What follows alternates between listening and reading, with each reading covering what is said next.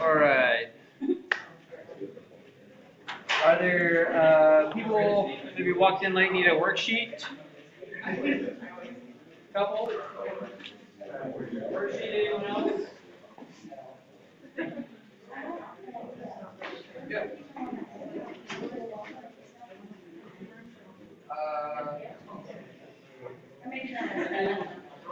I don't know, they just go and grab one. It's a good idea.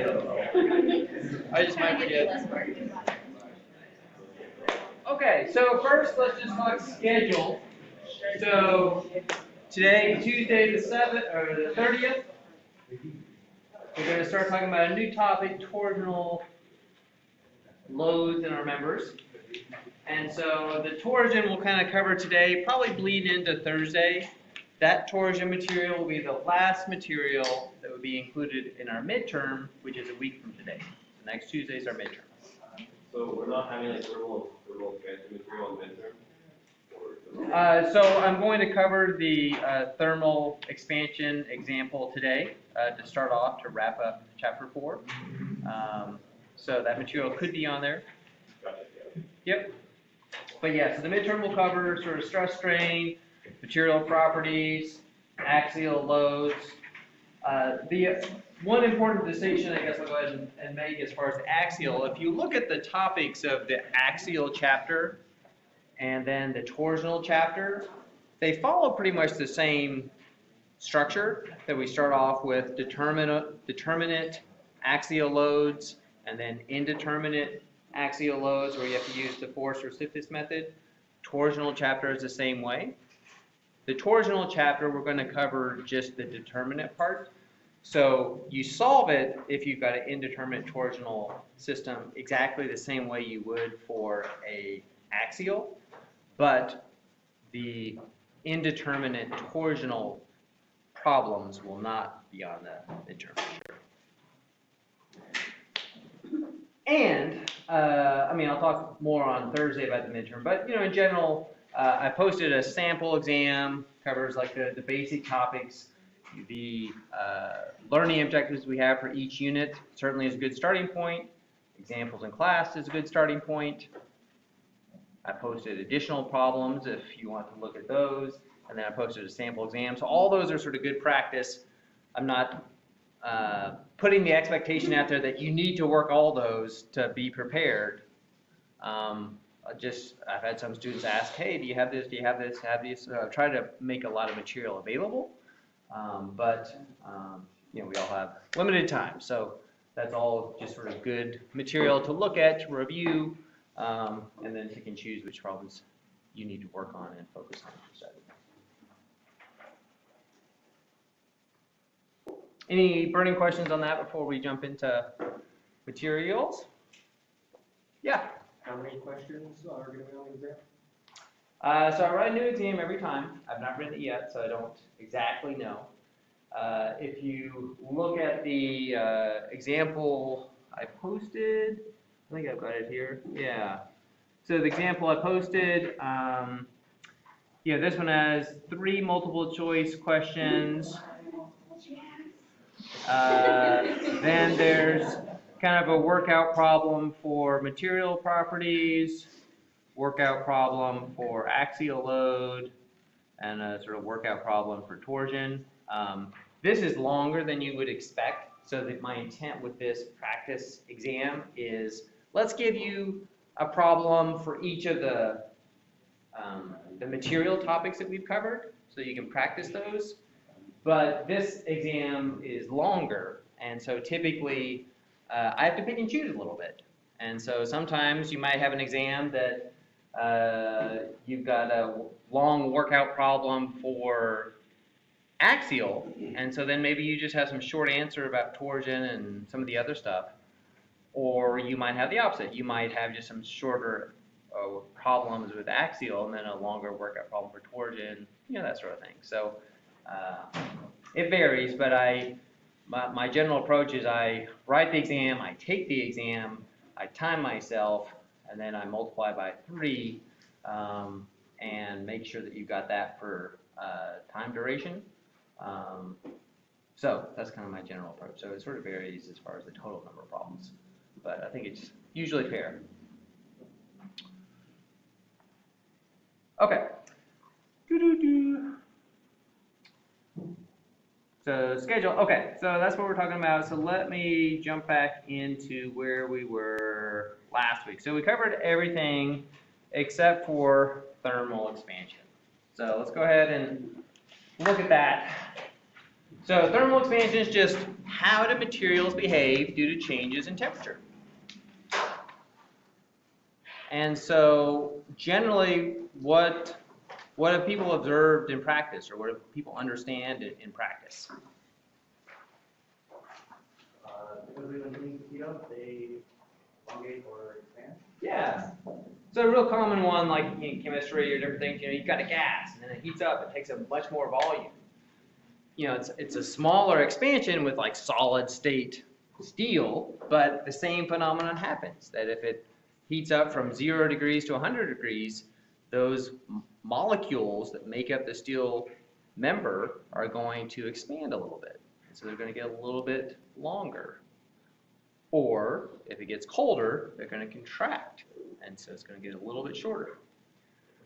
So that's just kind of a general molecular property for all materials, and we have an expression here to evaluate the amount of deformation that we have with our members. And so that deformation, that longitudinal expansion or contraction, is equal to this term alpha times the change in temperature delta T times the length of the member. So alpha is just a linear coefficient of thermal expansion. So if you look up in your material charts where you've got certain grade material, you've got all this information, you scroll over to the last column, coefficient of thermal expansion. So we've got that is just a material property associated with all materials. So you can look that up, and the units for the alpha term is just per degree. And so for the English unit system, per degree Fahrenheit, the metric system per degree Celsius. So you multiply a change in temperature, degrees, by alpha per degree. Degrees cancel out, and so the units you have are just your unit of length.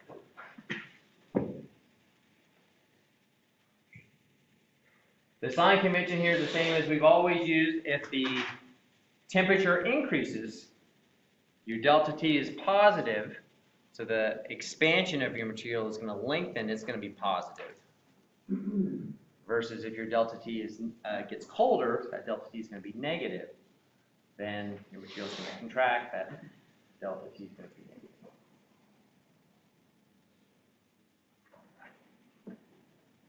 So, relatively straightforward for these problems as far as that concept, but these problems are often sort of tied in to a system like this that has two main components.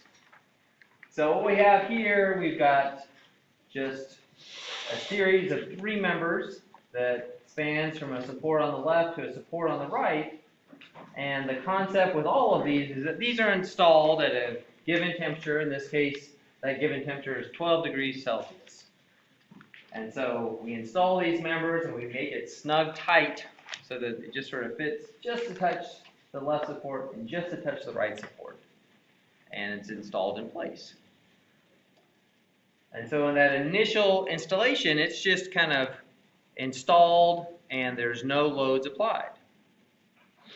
So if we were initially to do a cross section through our member, look for resultant forces, there's no normal force because the length of the member just fits perfectly right there.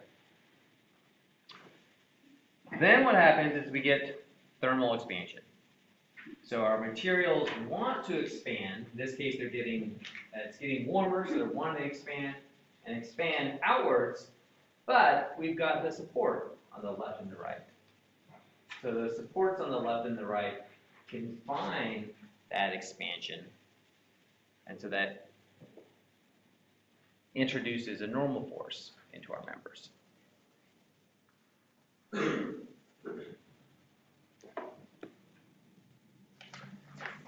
So, does anyone have any ideas on how we could solve, in this case it says, calculate the normal forces that result from the temperature change. So we're wanting to determine that normal force.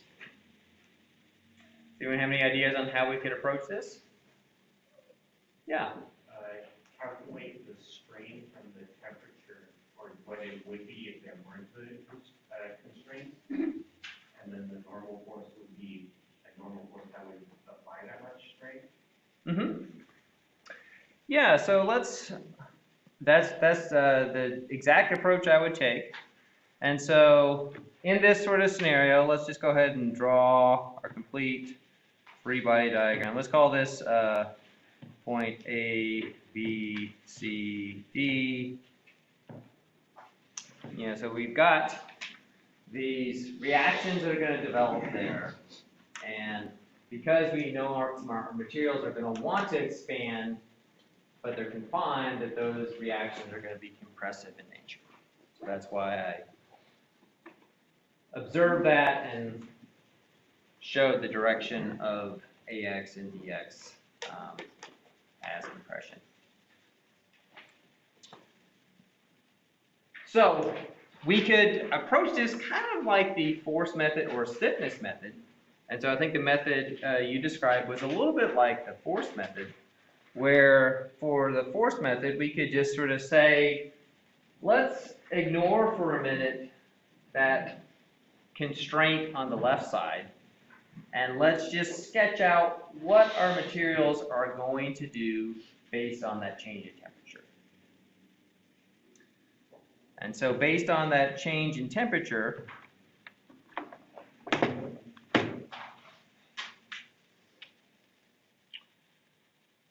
this material from C to D, it's going to want to get a little bit longer, right?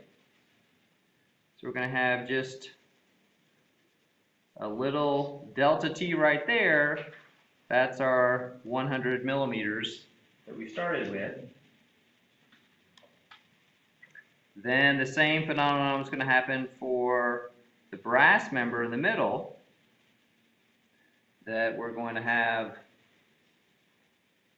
our 200 millimeters that it started with, but it's going to have a little bit of expansion as well.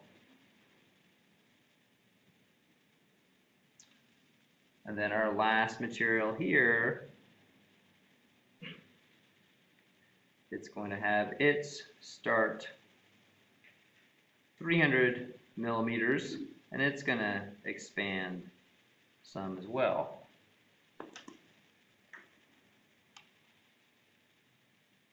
And so the total expansion we're going to have is going to be the sum of each three of those.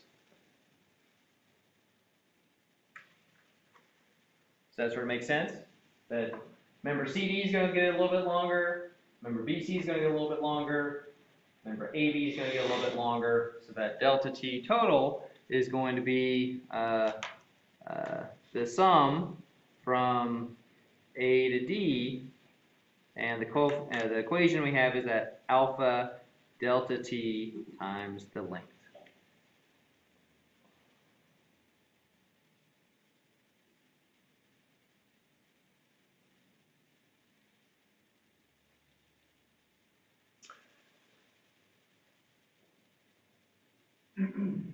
The normal forces that are going to develop, if I draw this deformed element that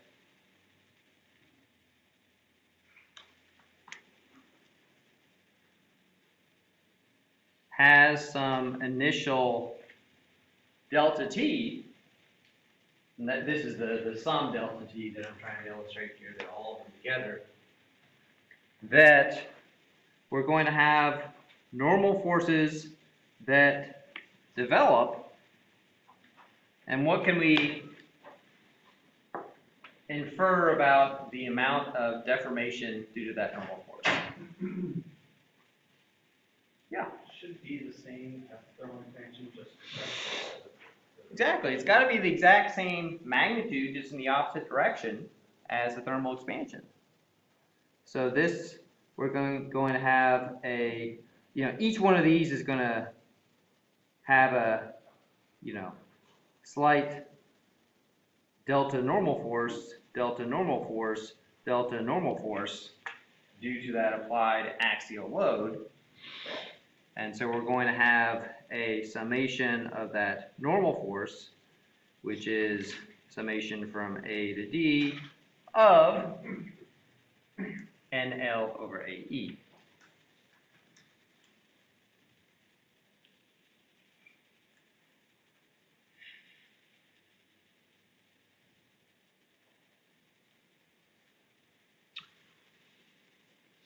So the quantity of this has to be equal to that because we're constrained in that dimension from A to Z.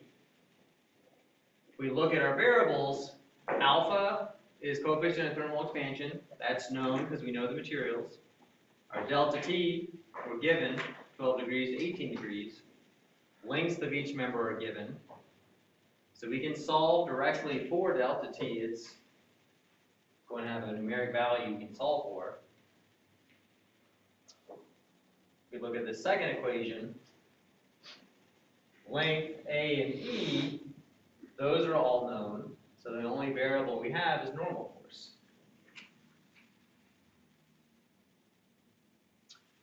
How does the normal force vary over the length of that member?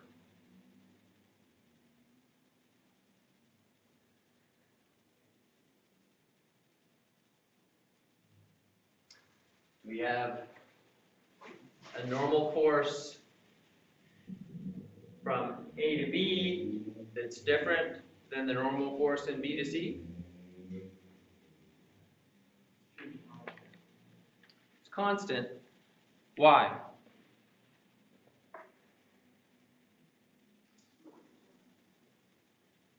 There's only place where normal force is applied is on the Q bend. Yeah. I mean, if we look at from our global statics,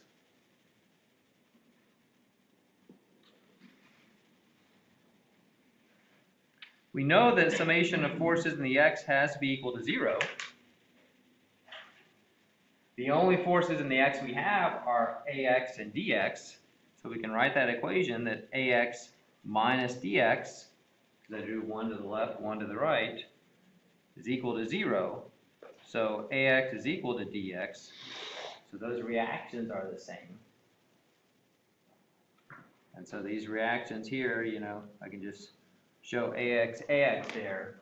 Anywhere you section your member and draw your free body diagram, that resultant normal is going to be equal to ax in each section. Yeah? I'm just curious why we are representing the expansion as like a horizontal, as I'm just figuring that I would expect the area of the cross section to be actually the thing changing. It's just kind of weird to express it as having grown because it technically can't. Is that, I guess, going to be a problem in the future? Like, should I always think of these as an expansion outward, or like along the normal force, or? Good question. So if you remember back to chapter 3 when we talked about the Poisson ratio, I didn't bring my stretchy band today. I should have. But the Poisson ratio was observing that when we've got a member and it undergoes some change in length, and let's say we've got a contraction going on, that we can observe that the cross section does get thicker. And so generally speaking, with any deformation in the longitudinal direction, we're going to have a corresponding change in dimension in the transverse direction.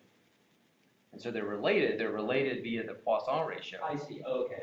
So they're both equivalent. So they both are going to change. And so we could calculate the thermal expansion in diameter for these as well. But what's generally true for systems that we design is that generally speaking, the length of our member is going to be much, much bigger than the cross-section dimension of our member. And so the amount of expansion we're going to get lengthwise is much bigger than the amount we're going to get cross-section wise. But the cross-section will happen as well.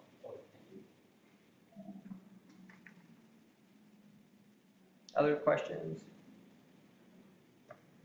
Okay, so let's just go ahead and jump in here and plug some numbers. So if we look at our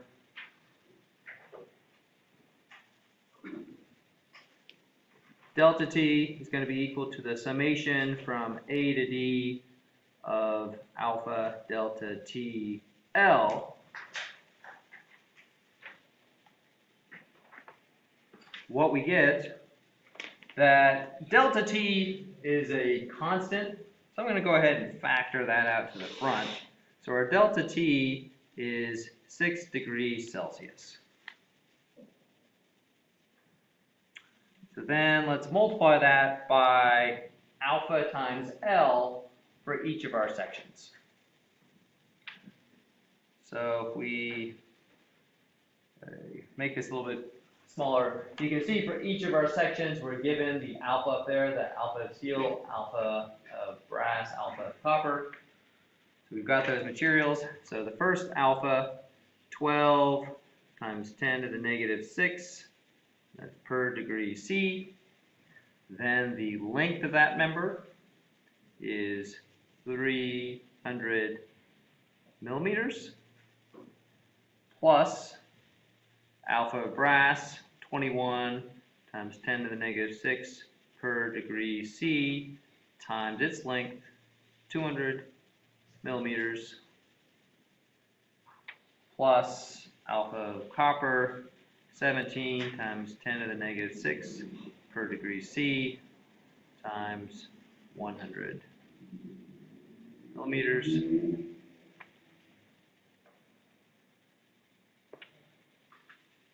So we plug those values in and we get an expansion of 0.057 millimeters.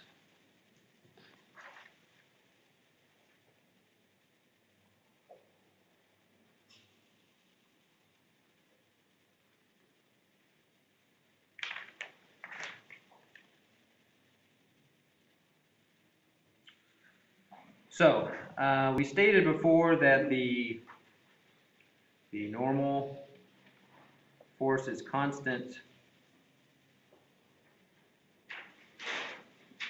in each section of our member.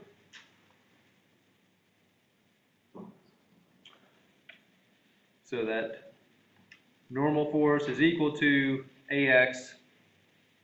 You'll have a preference on if I express it as N or as AX in the equation. Okay, so our delta due to normal force is just that summation from A to D of NL over AE. So if we look at this equation, normal force is constant, length AE, those all vary. So I'll go ahead and factor out the normal force, which is constant, and then put the rest in parentheses. The normal force is constant. That's multiplied by the length of the first member, 300 millimeters, over cross-section is given in the figure above. It's 200 millimeters squared, and then our modulus elasticity is 200 gigapascals, which corresponds to 200 kilonewtons per square millimeter, plus next section of our member, 200 millimeters over its cross-sectional area, 450 millimeters squared, times its modulus of 100 gigapascals, which is 100 kilonewtons per square millimeter, plus our last section, 100 millimeters over cross section of 515 square millimeters times a modulus of 120 kilonewtons per millimeter squared.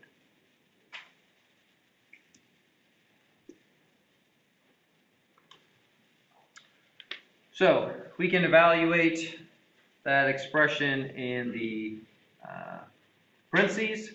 And so our normal force times the quantity 0.01356, and the units there is millimeters per kilonewton.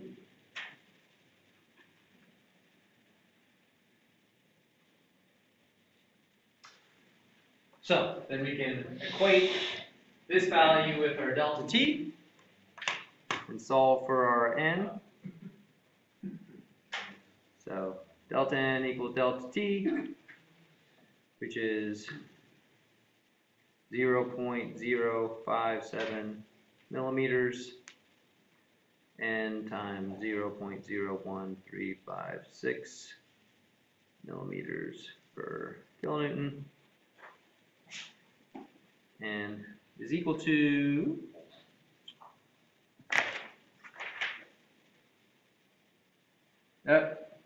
mine got cut off on my solution there. So what does that work out to be? 4.2. 4.20? 4.202. Yeah. 0.033, yeah. So 4.20 kilonewtons. Sign there is positive because I had drawn it in compression. That positive just means that the sign convention I had chosen was correct. So that's 4.20 kilonewtons in compression.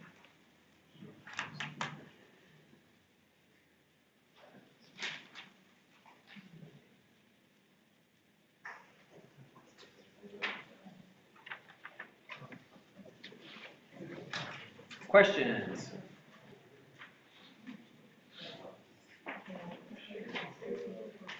So these are, I think you've got an example on the homework, relatively similar. I think the homework just has a gap in the middle, so slight variation. But generally speaking, these are straightforward in that you start off with no normal force. You've got expansion or contraction, and so then the normal force that develops is constant throughout typically, and it's just due to that coefficient of thermal expansion.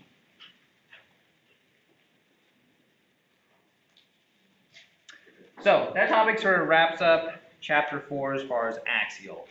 And so they're all looking at different expressions with that fundamental deformation that the normal force is equal to, or the deformation of the longitudinal direction is equal to N times L over A times E.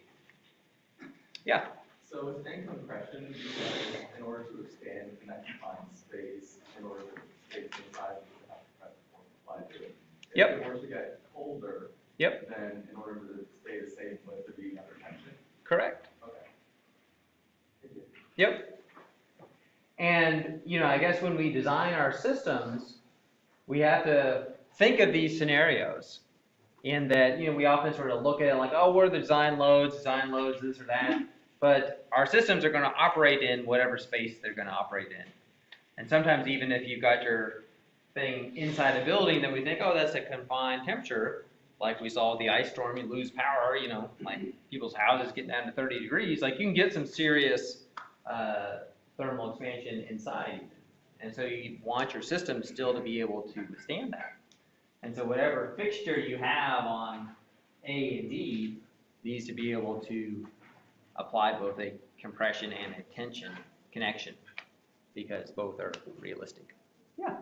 So during the ice storm when the pipes burst, if people say to leave the water running, is that so that there's not as much compression of the metal because the water is going as well? or something? I don't think it has to do with compression. Correct me if I'm wrong, someone else knows, but I think that's just, if you have stationary water, then it can start to freeze solid. Also, But if the you, water itself freezes it. yeah, so the water itself is freezing inside the pipe, and then because ice expands, then that frozen water bursts the pipe. And so if you keep the water flowing, it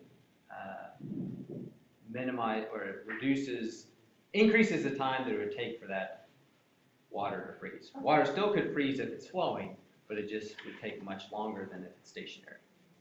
I wasn't sure if the pipes was much deeper with the. So that Yep, makes sense. yep, yeah. So, if you apply a tension to like a beam, does that cool it down? If you stretch it? Not really, no. What makes you think it would? Because when you compress it, it gets hotter, right? Like, that's how that works? Or am I crazy? I mean, in the idea that friction causes heat, if you were to compress something to such a degree that you actually had molecular friction between the molecules occurring, you could get heat, but that would have to be such a extreme amount of compression, you probably would observe some other type of failure before you really observed an observable change in temperature. So in practice, I don't think we do notice a change in temperature just from tension or compression. But your comment about introducing normal force or tension force, this is a true phenomenon and a common place where you've probably driven over it even if you don't recognize it is on bridges. Bridges, like you're driving and you've got a bridge beam that's spanning from support on the left to support on the right, and it's outside. It's going to go from negative 30 degrees to 120 degrees, lots of expansion. And if we didn't allow thermal gaps to allow for that expansion and contraction, then what we would do is we'd be introducing either compression or tension into our members, which is generally not designed for. And so the practice is that we have these gaps in the pavement on either end that allow for that natural expansion and contraction of our member without introducing either normal or tension or compression or tension forces.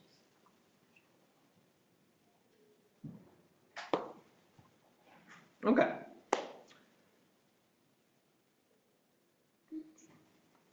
So our new topic, torsion. Roll up here. So our learning objectives for this chapter, we've got two main types of problems. We're going to be dealing with torsion problems and angle of twist problems. So I want you to be able to define both torsion and angle of twist.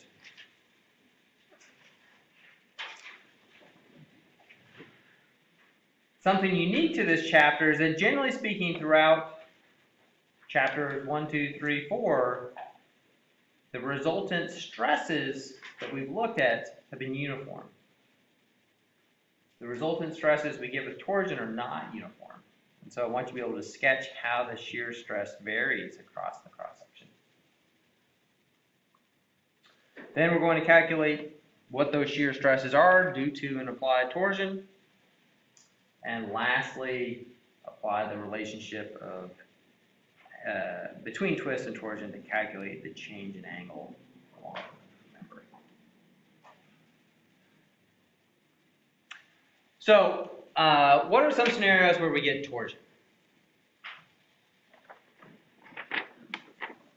I know we've got a lot of mechanical engineers in the room, so what's a mechanical application where we get torsion? Yeah. Axles, yeah, that's a classic one, right? So it could be your bike, could be your car, could be your train, whatever it is. But you've got some shaft and generally we're applying power to it to turn it, and it's got, you know, wheels or whatever on the other side that's providing some resistance, and so that shaft where you're applying the power and have some resistance, twist that shaft. And so that's all it is just torsion, twisting of that longitudinal member. What happens to the cross section here when I apply that twist? It deforms, and specifically what starts out as a rectangle becomes like a parallelogram, right? So those angles that initially are 90 degrees are deformed, so they're not 90. Yes? So do the vertical lines stay straight up and down, but then the longitudinal lines, they kind of curve around? Correct. Yeah, so these vertical slices, or vertical discs that we have, they stay where they are because our member's not getting longer, not getting shorter, so the relative position along the longitudinal axis for those stays the same. We just have that twist, and so these longitudinal lines are what we get that angle. And if you remember back from chapter 1 when we started talking about different types of stresses, shear stresses were those ones where we have what starts out in our cross section of 90-degree angles, and it distorts the cross section so that we don't have 90-degree angles. That is what shear is. And so torsion's kind of interesting in that, you know, it's this twist of our member. But if we slice through our member and look at what these resultant stresses are on this face, all that we have are shear stresses. So there's no longitudinal normal force, it's just shear stresses that develop from torsion.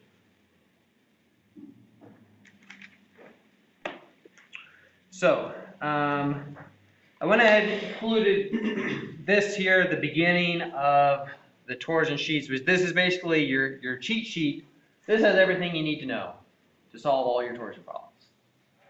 It's got your equations there for, we use the tau subscript for shear stress, and so that has your equations for your shear stresses on your cross section, and then our equation for angle twist that we have here. It's got that. It's got your definitions, etc. So everything you need is right there for solving these problems.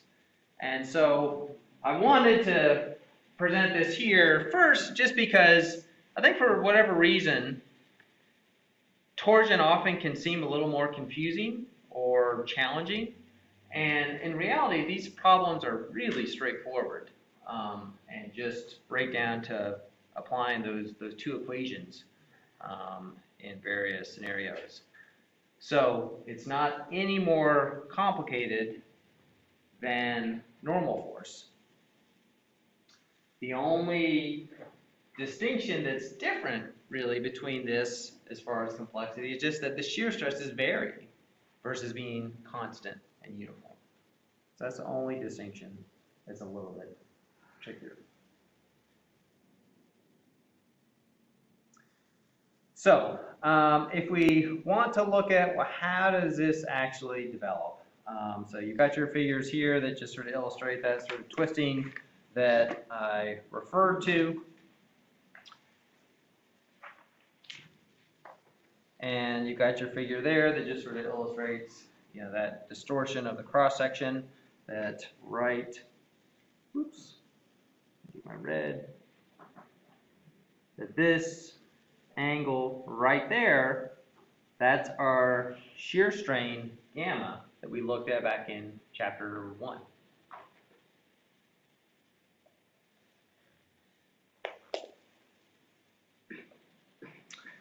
So I've included in the notes here the basic deformation or derivation to get from what we know to the equations that we apply. I don't want to spend a lot of time explaining the derivation, but more or less the process we go through is that we look at, this line dB that deforms or that moves as we apply this twisting, that this point B here moves from where it is to point D, and then we just look at how we can define it in two senses. We can define that length dB relative to the longitudinal axis, and so that's using that gamma, that shear strain, to define that length. Or we can look relative to our cross-section, looking up to a point that then rotates over and define it, and that would be this d phi angle.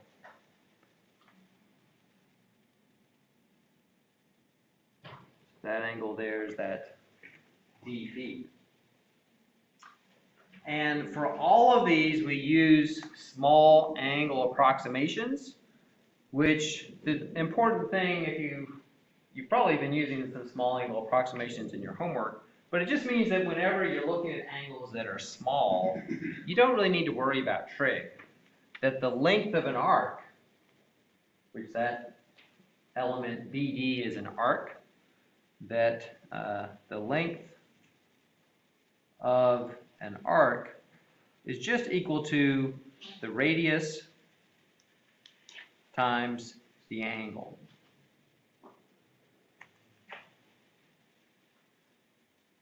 And if you want to sort of look, this is kind of that small angle approximation, that when you start to get small angles, the difference between your sine, your tangent, and the angle itself become insignificant. And so when we are looking at those small angles, we don't need to do the extra work to worry about sort of sine, cosine, anything like that. We can just treat it as the angle, and we won't notice any numerical difference. So that's where this all starts, is just kind of two definitions, radius times the angle for that element BD. We equate them, and then we sort of more or less rearrange terms and get to our equation down here that we end up applying, which we've got two forms for shear stress. Either the torsion, the internal resultant torsion T, times C over J, that's the max shear stress, or the shear stress at any location is T rho over J. The distinction between these variables is down here, that rho is an arbitrary radius of any point radiating out from the center of our cross-section, and C is just the max radius to the outer edge. If we look at how the shear stresses vary on that cross-section, it's illustrated here that it varies linearly, going from 0 directly at the center of our cross-section to a max value at that outer edge. Question, yeah? Is that why we're so interested in tubular origins? Because you get more like origin resistance and tubes than... So we have a very clean relationship with circular cross-sections for torsion scenarios. They're very efficient, and it's very straightforward to analyze what the stresses are. If we've got a rectangular cross-section and we apply a twist, we get shear stresses, but we also get some warping of the cross-section, where the cross-section initially starts as square or rectangular, but then due to the warping, it distorts and it's not square or rectangular. And so there's two components for circular cross-sections, that you've got a shear stress component stress and a warping component stress. That just makes it more complicated. So in scenarios like automobiles, where you've got shaft and you're getting torsion, pure torsion elements like that, we pretty much always use just circular cross sections because they're efficient, they're strong, and easy to analyze.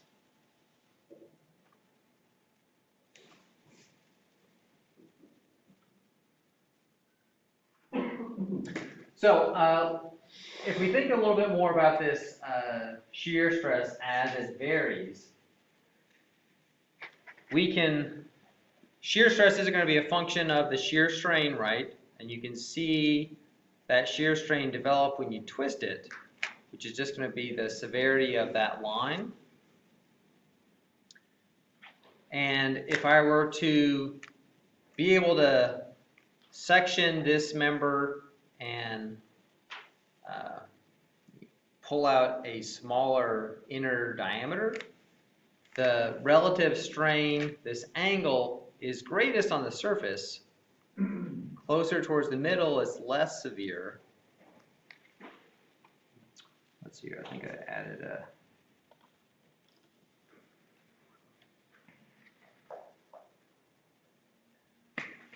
that, you know, this distance here, as we look at it radiates out from the center, that distance is going to keep getting greater and greater and greater until we get to a max distance at that surface. And that distance that you get from the twisting is directly proportional to the shear stress. And so the shear stress is just varying linearly from 0 at the center to max value at the outer edge. Since we typically are concerned with comparing a max stress to allowable stress, we generally are just applying this max formula because that's the critical one. We want to make sure that that doesn't exceed what's allowable. So that internal resultant torsion T, C is just the radius to the outer edge of our cross section, and then J. So J is a new property. It's known as the polar moment of inertia, and it relates the resistance of your cross section to twist. So it's kind of analogous if you have done some beam analysis. The moment of inertia is the resistance of your beam to bend. J is the polar moment of inertia. It's just the resistance if you remember to twist. I'm just curious if you always get warping, no matter, as long as something is rotating along. Like, You don't get warping with circular cross sections. okay, so like if it was like in the vacuum space and there's just a tube spinning, you don't get warping. Well, you don't get warping on Earth if it's circular. Okay. So I get warping if it's a non-circular cross section. Like here, I've got a rectangle. I apply torsion to it. I get warping of the cross section. But circular cross section here on Earth or in space, there's no warping that occurs. It's just a straight shear You don't stress. see like, because the torsion force is going to be slightly larger at the extremes, you don't see like, I guess, internal shear, nothing, it's fine. It just, nothing weird happens with it at all. So warping, I guess, specifically is a term that's referring to changes in the cross-sectional geometry under load.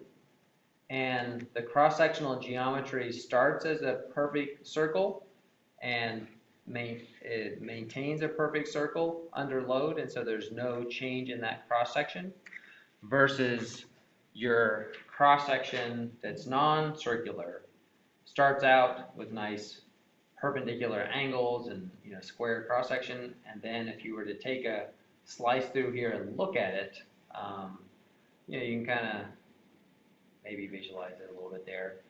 You actually get changes in that cross-section where your angles that started out as 90 degrees are not quite 90 degrees. They get some warping of that. And so, the majority, I mean, if we want to talk about this, generally speaking, like you're never designing systems that the main force you're dealing with is a torsion. You're pretty much always selecting a circular cross-section. There are scenarios where you have non-circular cross sections that do experience torsion. So a common one like that is like in buildings. If you've got a beam on the edge of your building that has only load on one side of the beam, then because it's low just on one side, it wants to twist the beam that way. And so you can get torsion on your perimeter beams in buildings, and typically your cross-section of beams in buildings are rectangular, not circular. So there are scenarios where you have torsion of those shapes, but where torsion is the dominant load, you pretty much always are selecting circular cross-sections. And so these equations we're going to look at are perfectly applicable.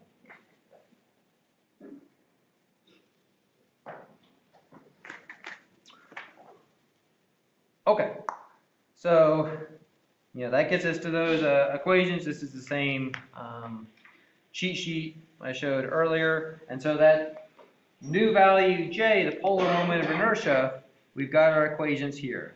That if we have a solid shaft, just meaning that it's a solid circle, the equation to calculate J is pi over 2 times C raised to the power of 4th. C is the radius of that cross section. And if you have a hollow shaft, then we have that second equation that is pi over 2 times C outer to the 4th minus C inner to the 4th.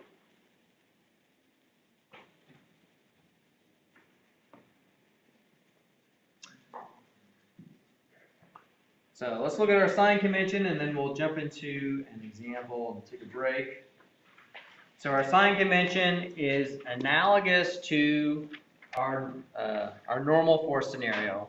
That our normal force scenario, the sign convention is it's positive if it points away from the cross section. And so we were talking about longitudinal forces for normal force that pointed away. For torsion, it's a twisting moment, and so you're always using the right-hand rule. And so if you've got a resultant force where that right thumb is pointing away from the cross-section, that's what we're going to call a positive torsion. If the twisting is in the opposite way, where your right thumb is pointing towards the cross-section, that we're going to call it negative twisting. So, and then the sign convention for angle of twist, that phi is the same. That if you apply a positive torsion, the direction of your fingers, that is positive phi. So, should be relatively straightforward there. The basic approach to solve the first types of problems we'll have for this. First types of problems are looking at shear stress. And so generally speaking, we're looking at, well, what's the max shear stress? So we need to apply this equation. In order to do that, C is just your cross-sectional radius. J is polar moment of inertia. We can calculate those directly from the cross-section that's given. So we need to solve for T, that internal torsional resultant force.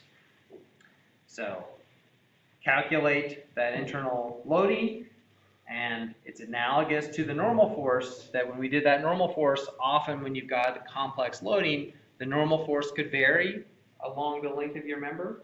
And so we solve for that by just taking section between the first part of your beam, AB, solving for the internal resultant, then sectioning between the next section of your member, solving for the internal resultant. The same basic procedure to determine that internal loading, and then look at the shear stress.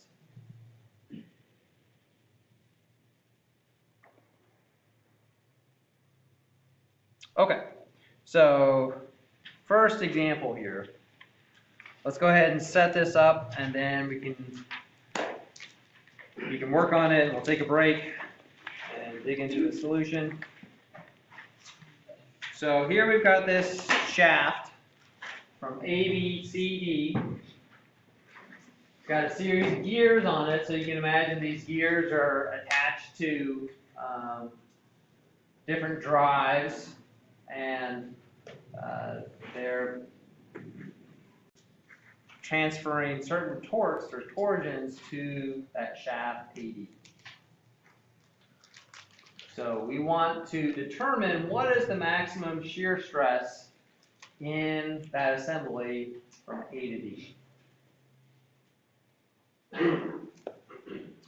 We're given the shaft diameter is 50 millimeters, so from that we can calculate C and calculate J. So shear stress max, the equation we're going to apply, TC over J. So first question, that internal resultant T, looking at the loading in our shaft, do we think it's going to vary or do we think it's going to be constant?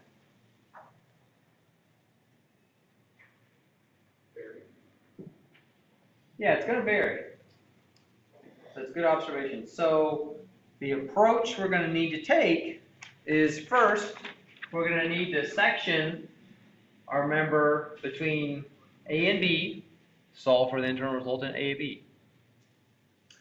Then section our member between B and C, draw either the left or the right half, solve for the internal resultant.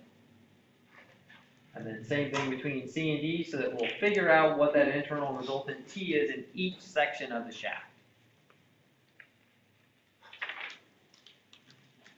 We'll take the largest of those T's to plug into this equation then to calculate the max shear stress. So I'll write that approach down and then you can work. So section each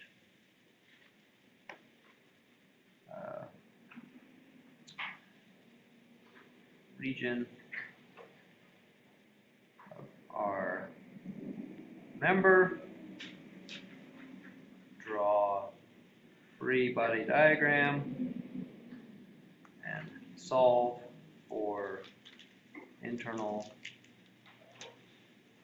resultant T.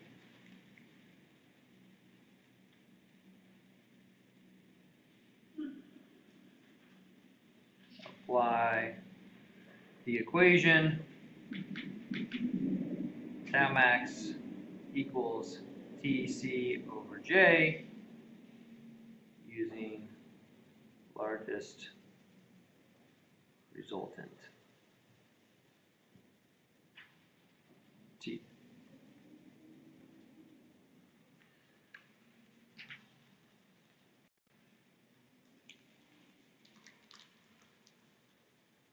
So that's the basic approach. Let's go ahead. It's 11:03. Let's come back at 11:10. You can kind of take a break if you need it, work on it. We'll look at the solution.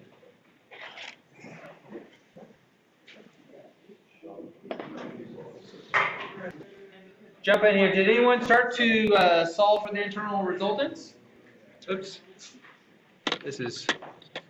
What is this guy doing? Oh, here we go.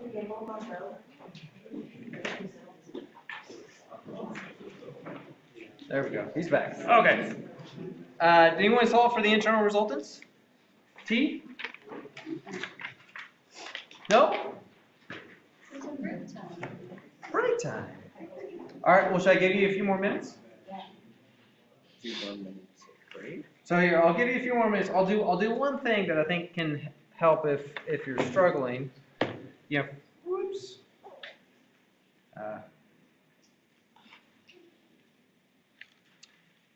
And that is, you know, it's a pretty picture in isometric, but hard to redraw, right? So drawing in 2D is much easier to set the problem up, I think. And so what I like to do is just establish my coordinate system. And so then I can come down here and redraw my system on that coordinate system. So I've got my shaft member here, and I've got points A, B, C, and D. So we've got those links that are given. We've got 500 millimeters, 400 millimeters, and 500 millimeters. And now I want to represent those torsions that we see in the isometric in a 2D sense using that sign convention, and just use your right hand. So 250 on the top, I twist my fingers in that direction. Where's my thumb pointing? To the left. So I can just say, okay, I've got a torsion there, and typically the approach to distinguish in a 2D sense between normal force and torsion is we just make it a double-headed arrow. So that signifies that that's a torsion force, and magnitude 250 Newton meters. So then we come to B. It's kind of maybe a little hard to see that arrow, but the arrow is coming up over the backhand like this. So I twist my fingers like that. My thumb's pointing in that positive X direction. So I've got a torsion here at B, double-headed arrow, magnitude 75 Newton meters. At C, same direction as C. Magnitude's different, so that is 325 Newton meters. And then at D, torque supply in the opposite direction. So it is, 150 Newton meters. So hopefully that sort of helps. So now what we want to do is section each region of our member to determine what the internal resultant is. So I'll give you a couple minutes to do that.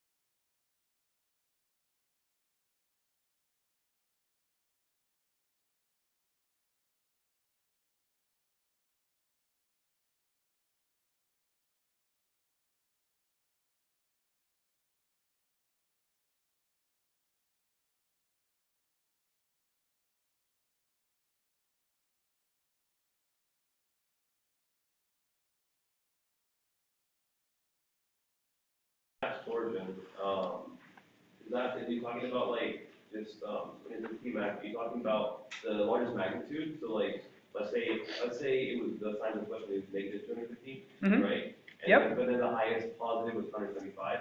Would we still take that 250, or would we do 175 because that's positive? Yeah, it's absolute value. Absolute value, not like the magnitude, gotcha. The positive, negative just is a sign convention that lets you know which way the shear stresses are directed, but we're just concerned about what that max value is. But good question. Yeah. This is perhaps unrelated, but the different sort of change in torsion over the bar or beam or axle, you scroll up to the graph here. Yeah. So the biggest jump from 175 to negative 150, does that change in torsion cause any sort of, I guess, shear or mechanical properties you need to worry about in the material? So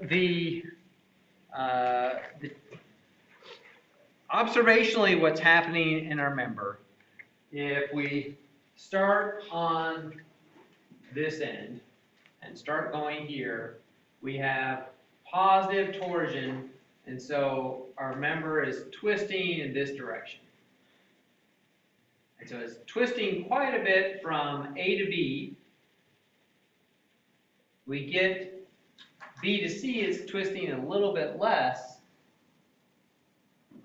And then when we get C to D, it's twisting the opposite way. So that angle of twist is that next comment or topic that we're going to start to solve for. And so that is significant in when you move from positive to negative, that is twisting from one direction to the other.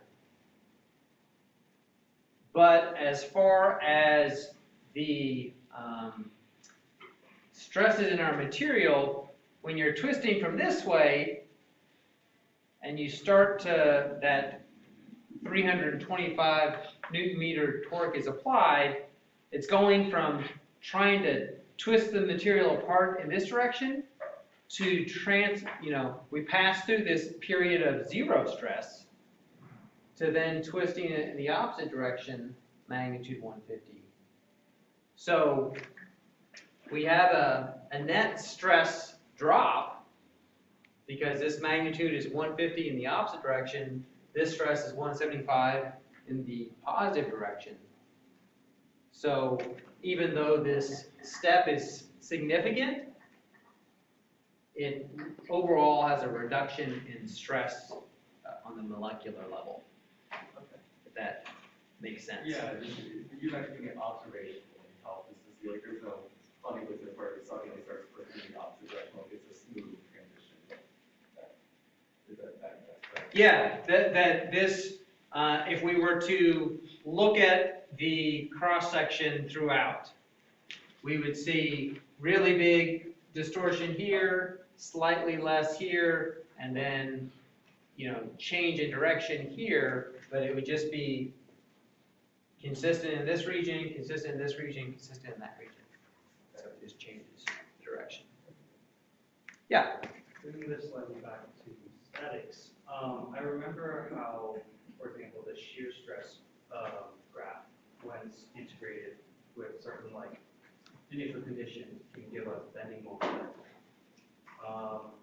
Is there some kind of relationship between torsion and maybe shear stress of a similar sort? Yes.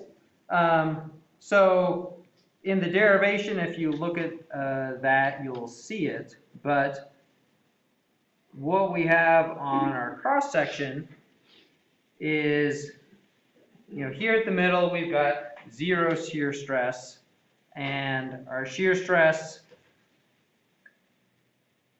I'm going to show it at 4 points, the cardinal directions, just for clarity. That shear stress in this region is going to vary like that. Once we get up to the top, shear stress it's varying like that. Over here on this side, shear stress is varying like this, and down here, it's varying like that. So it's always just varying radially about the member. And so the direction of the shear stress varies constantly. Are you on the left side, the top side, the right side? Right now, where we're looking at problems that are purely torsion, only torsion is the only resultant, that's not significant because we're just really concerned about magnitude. But your question as far as what is the relationship between shear stress and torsion, that stress is equal to force over area. And so we can look at a differential element there that the stress tau is just going to be equal to that shear stress over that differential volume element. And if you then were to integrate that stress over the area and multiply by the radius rho. Radius rho is going to be the distance from the center to that differential element, and then you integrate that whole thing over the cross section. That would be equal to your torsion. So the integral of shear stress times your radius dA over your area is equal to that torsional moment. If that answers your question or that general relationship.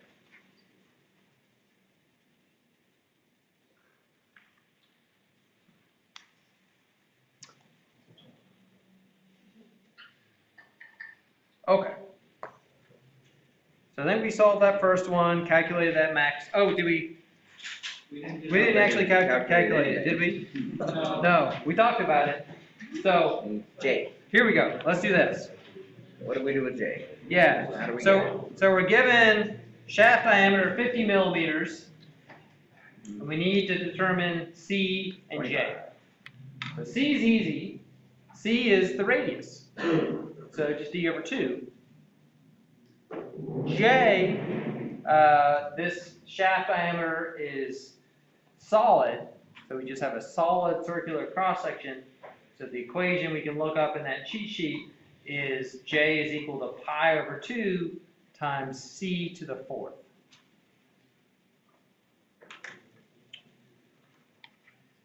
So C is equal to radius, which is equal to 50 millimeters over 2, so 25 millimeters. J is equal to pi over 2 times C to the 4th. So pi over 2 times 25 millimeters raised to the 4th. So J is equal to 6.136 times 10 to the 5th millimeters to the 4th.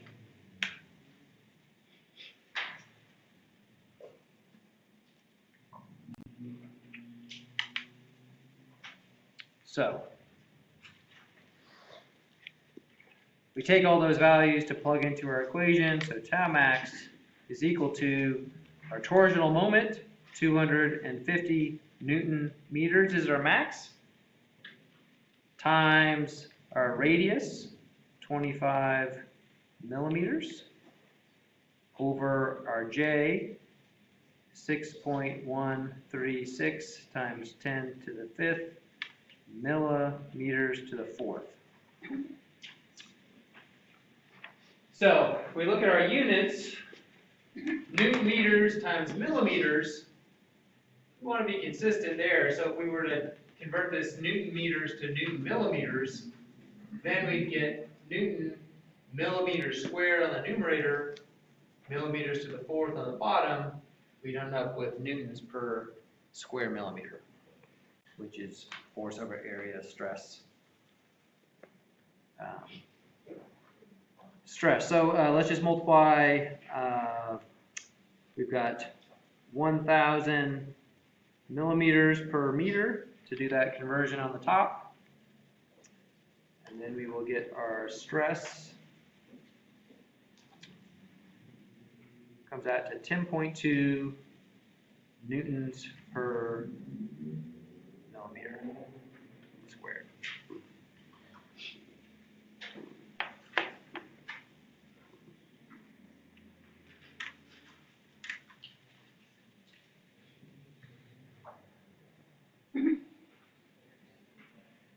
Yeah. Is there a reason you don't put it in milliliters squared or you're like 30 Pascal or something like that? No, so it'd be totally fine. You can do this in newtons per millimeter squared. This could be in pascals. This could be in gigapascals. This could be kilonewtons per square millimeter. As long as it's units of stress, force over area, I'm happy. I think, the book generally defaults to, well, let's make this somewhat user-friendly as far as, 1 decimal place type answer, and so it converts it to whatever units make it that. And so if you do that, great, but for the exam scenario, if you just have force per area, whatever the units are, I'll count it.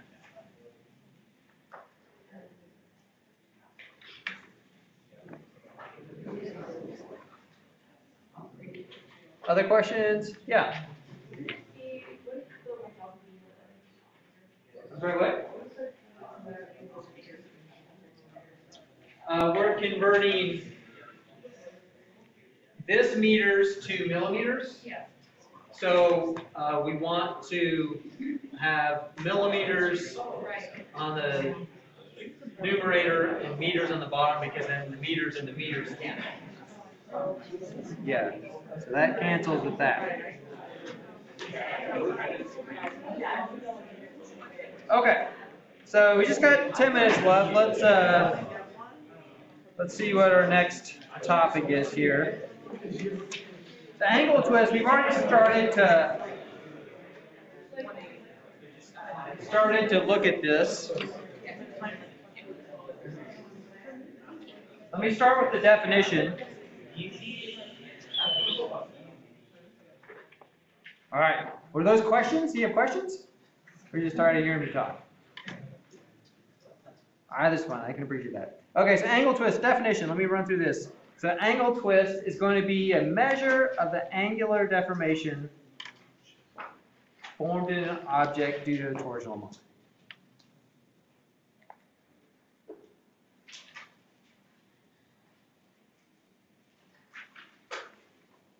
Angular deformation formed in an object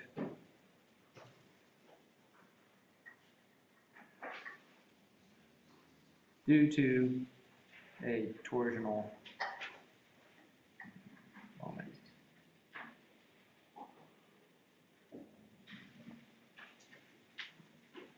And just comment on nomenclature, that torsional moment, you'll often see it referred to as a torque.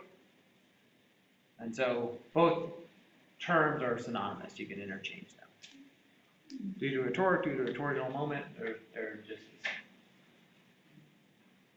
the same.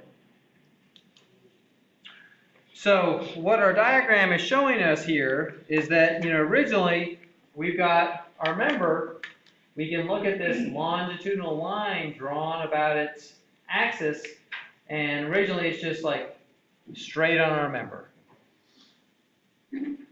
We apply a torsional force to it, and that line then is rotating angularly about our member. And so what we often are looking at is like this end of our member. You look at a cross-sectional point that initially is pointing straight up. Due to that applied torque, it's then rotating over some angle, so that angle that it rotates through there, that's your angle of twist that we denote by phi.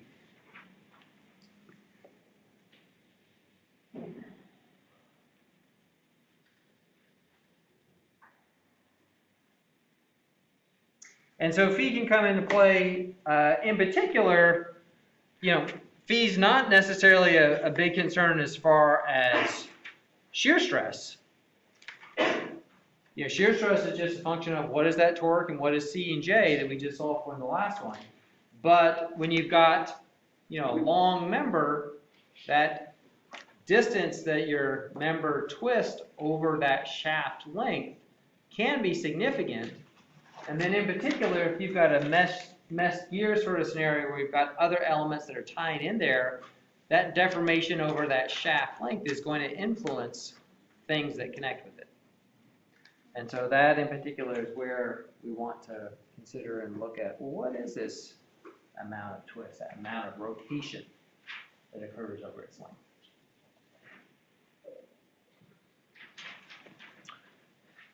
So this again, sort of the derivation relates directly to, looking at that element BD like we had in our first derivation, relating two equations for it and rearranging terms, doing an integral. And at the end of the day, we come down here with this equation for the angle of phi is equal to T times L over J times G. So these terms, T, that internal resultant torsion, exactly the same as in the shear stress equation. We've got T, we've got length of the shaft, J, polar moment of inertia that we just solved for. So G, this is a new term. Does anyone recall coming across this in maybe chapter 1 or 2? Shear modulus. And so we didn't explicitly talk about this during our chapter 3 where we're talking about stress-strain scenarios, but your typical stress-strain graph that we were looking at, like for A36 steel, looks something like this. This is specifically you're taking an element, you're applying normal force to it and measuring that delta L over L strain, plotting those values, and you get this. And we had the slope of this linear region being modulus elasticity. Well, you can do the exact same thing for any material, and you plot shear stress over shear strain and just measure what that is, and you get often a very, very similar plot based on the material. So if it's a ductile steel material, you get that. And so that slope of that linear portion is just your shear modulus.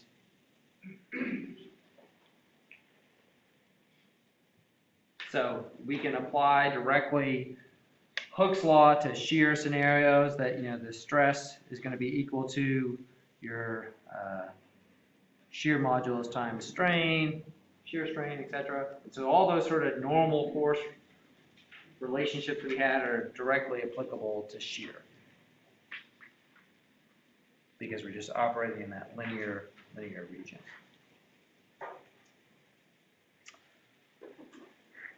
So that's just a material property, so we can look up in those tables in your book. Here we are. So you've got right next to your shear modulus, or your modulus elasticity, you've got G, your shear modulus. So you look up, you grab that. So that will be a standard that's known for your given problem.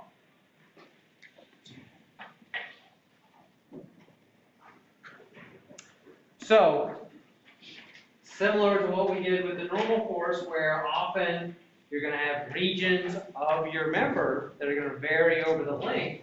And so if you want to look at the change in the angle of twist over that whole length of your member, then we're just going to look at the summation. it's an angle of twist in that first section, plus angle of twist in the second, plus angle of twist in the third, is gonna give you that total angle of twist change from beginning to end. So we've got that there. So we'll pick up on that on Thursday.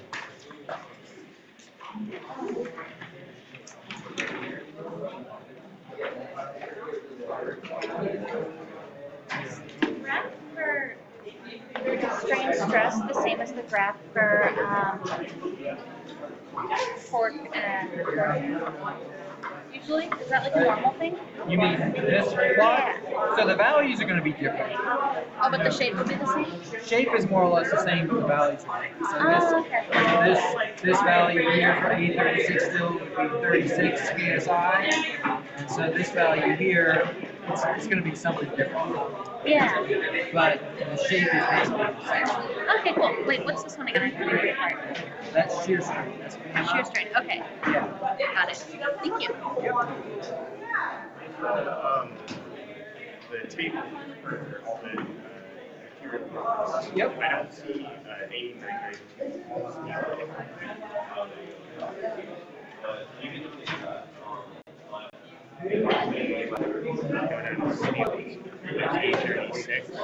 Okay. 89, so one, I guess, important observation with steel is that the modulus elasticity and shear modulus are the same for all your sort of ductile steels. So A36, A992 are all going to be the same. So was that which problem? It's the second example. And then I think on one of the homework problems too. Okay. It mentions it. Yeah, so just treat as it far like- as the modulus and the shear modulus, that's gonna be exactly the same as A36 for that material. And that's all you're gonna do. Got as far it. as Just that goes. treat it the same. Yep. Where will the tutoring sessions be held? They're all in EV38. Okay, perfect. I also wanted to know why you're wearing two watches. Oh, I Try to got, get extra steps in for somebody. so I got a new one, at Christmas that I've been trying out, but these are all like big data things, right? It's like, oh, I don't wanna lose this data yet until I'm sure I wanna keep this one, so I'm wearing both. So it's kind of a pain. I need to figure out which one I'm gonna keep and then get rid of it, but. I was just curious. Yeah. I'm kind of a fitness junkie, so I like running bike in and tracking all that. I have Yeah. accommodations for